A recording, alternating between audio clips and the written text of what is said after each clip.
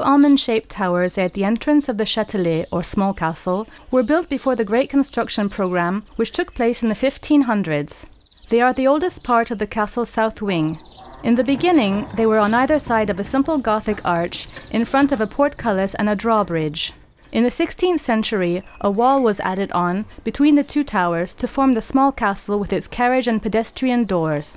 Two residences surround the castle, flanked by the Forville tower to the east and the prison tower to the west. Each tower had its own winding stairway. Another winding stairway can be found at the back of the small castle.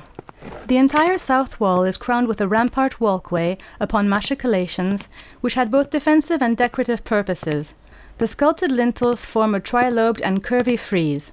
The walkway's parapet is pierced with arrow and cannon loops, as well as square windows. The building was greatly transformed in the late 19th century. Many casement windows were added on to the south side.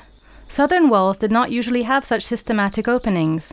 The windows and doors on the ground floor were also added on in the late 19th century. The roof and walkway were modified as well. On the north side, old casement windows were preserved, and sculpted elements from the castle's noble parts were later integrated to the facade. The inside of the castle is kitchens and bakery on the ground floor, and dwellings on the first floor became stables transformed by the National Stud Farm in the second half of the 18th century. In the middle of the 19th century, the stables were replaced by the director's residence.